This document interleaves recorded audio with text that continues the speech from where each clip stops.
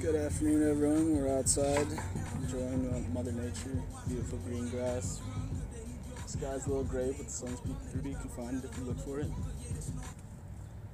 Just went longboarding or penny skateboarding down to the gas station. Got myself this energy drink. I've never heard of it or had one of these before, but it has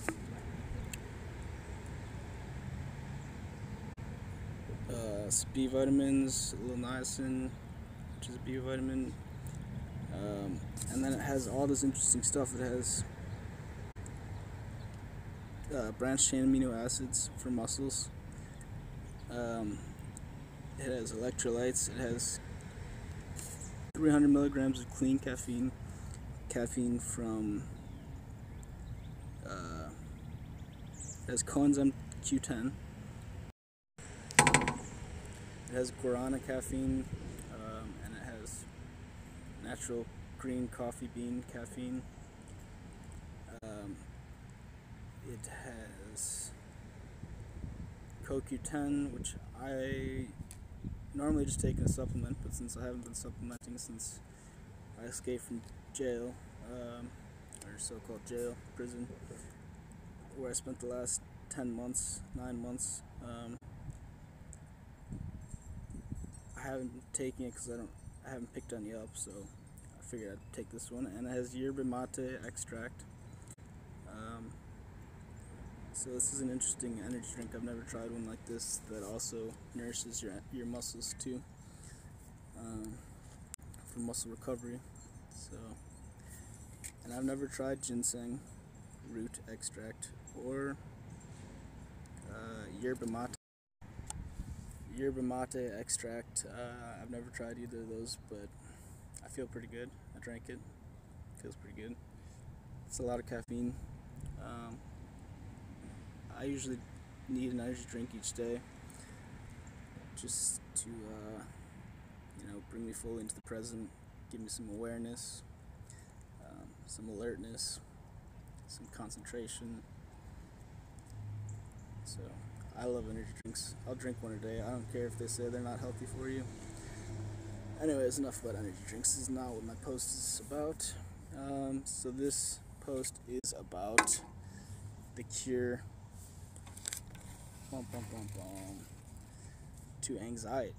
Can you imagine that? Do you know what anxiety is? Anxiety, the definition of anxiety is basically the psychology definition for anxiety, as far as I remember from school at least. I haven't looked it up today. Is it's basically something that you anticipate happening in the future that's negative. That's generally an irrational fear. So it's something that you're scared will happen in the future that probably actually in all reality, in all seriousness, will not happen to you. It's different from fear in that fear is something that's a direct threat. You're scared of something that's a direct threat to your health, to your well-being, your survival. Anxiety is anticipatory fear of future discomfort, as opposed to something that's directly threatening you in the moment. So, one thing that I wrote down, I wanted to get across to you guys that I read in a book recently, is called the idea that, and I think this is really important, there are people on this planet Earth, obviously, who there are people on this earth who live a life entirely devoid of fear. There are people who are actually fearless. And I'm not talking about people who are autistic, who have malfunctioning amygdalas, which is like the fear center of the brain. And this is fears that are even fears that are rational too. They don't have fear. And it's not because there's something wrong with their brain. These people learned what fear is. and they conquered and mastered fear. And in this day and age, there's not that much to fear. I mean, we have coronavirus. However, we have food, we have shelter, we have heating, we have all the modern luxuries. There's really not that much to fear, first of all. And second of all, people who have mastery over themselves have conquered their fears. And that's something that's entirely feasible for you to attain as well. And I want you to realize that even for something that's entirely rational, like being scared of getting shot, or just, arachnophobia, fear of spiders, these are things, there are people out there who don't have any phobias. They don't live in fear for a single moment of their day. So if you can go a whole day and then string together days to weeks without any fear, you can also, of course, find people on this planet who are entirely free of anxiety. And you might say, well, I don't have generalized anxiety disorder, like I'm not taking pills for anxiety, but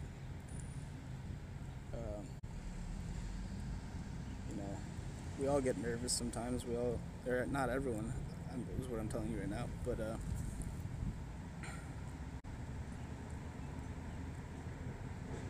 anyways, what's important to recognize about anxiety and how to overcome it is that it's an anticipatory fear or emotion of future discomfort.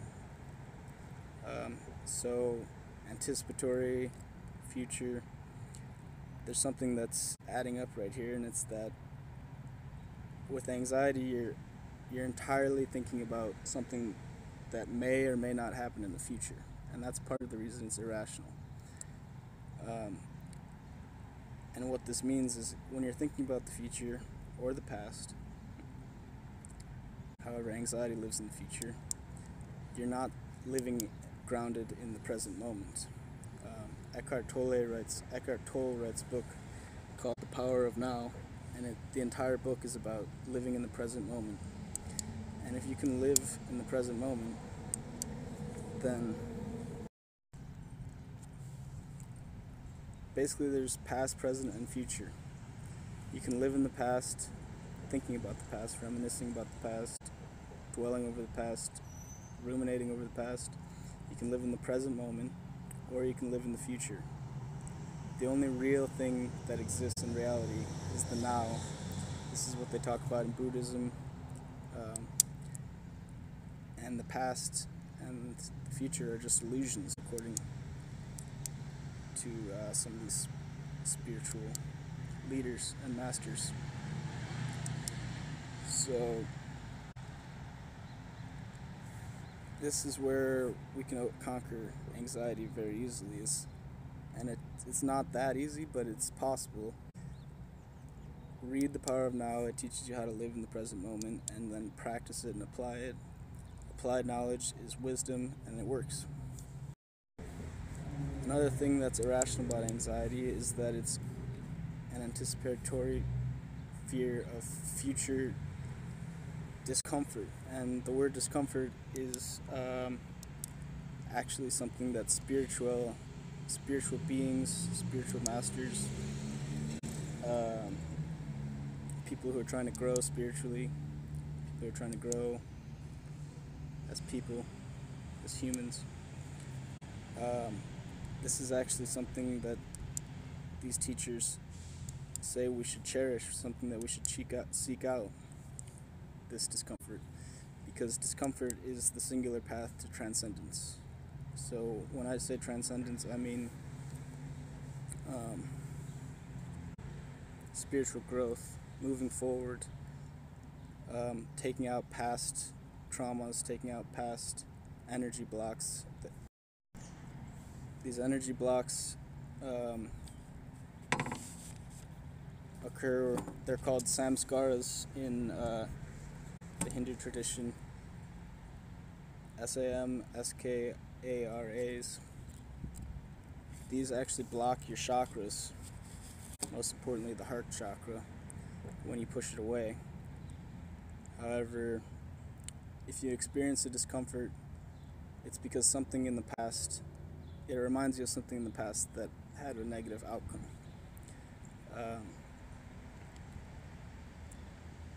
So today you're reminded of when your girlfriend broke up with you, it's causing you some discomfort, some pain. What you want to do is recognize this is an opportunity. This is an opportunity for me to get over my girlfriend who broke up with me. This is an opportunity for me to remove that thorn in me. And the way you do that is by experiencing the discomfort, sitting with the discomfort, and then letting the discomfort pass in front of you and below you.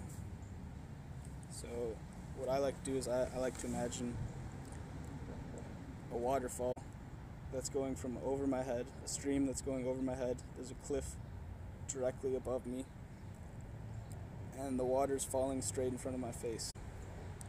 And I visualize the distressing, discomforting object in my life, such as my girlfriend breaking up with me. I put it in a bubble, and I watch it with my eyes closed or my eyes open pass in front of me, down, and below me. And this will allow you to let go. It's called letting go. It's a meditation. And this process of taking advantage of experiencing discomfort as they come up, you don't have to seek them out, but as they come up, recognize, hey, this is an opportunity to transcendence, literally. This is an opportunity to grow myself. This is an opportunity to free myself of past chains. And sit with the discomfort for a second, and then watch it as it passes in front of you with a Teflon mind. Don't let it stick to you. Don't get stuck on it. Emotions will pass within 30 seconds to a minute. And as long as you don't push it away, this actually clears energy blocks in your body. It takes away thorns that prevent you from getting close to that next person you want a relationship with. It removes those thorns that let you get close to your family. But ultimately, the thing to recognize is that anxiety is a fear, an anticipatory fear of the future. So the only thing you really have to do is stay present, and you won't experience anxiety. However, if you do find yourself experiencing discomfort in the future, you can recognize that, hey, this is actually the best thing that could be happening to me. This is an opportunity for me to grow. If I take it in stride, it'll be over with in 30 seconds to a minute, and I'll never have to experience this discomfort again in my future. And it'll facilitate better relationships. It'll relieve traumas of the past. You see it as an opportunity when you get discomfort. There's nothing to fear or worry about. There's no reason to have an anticipatory fear of future discomfort if, in fact, future discomfort is something that we should look forward to as an opportunity to grow, to transcend, because this is the only way, the singular path to transcendence, as the spiritual masters and teachers teach to us. And it's true.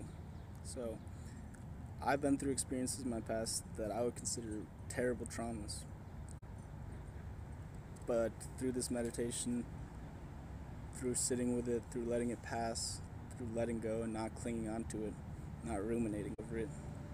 And it's easy to say I'm not going to ruminate over it. It's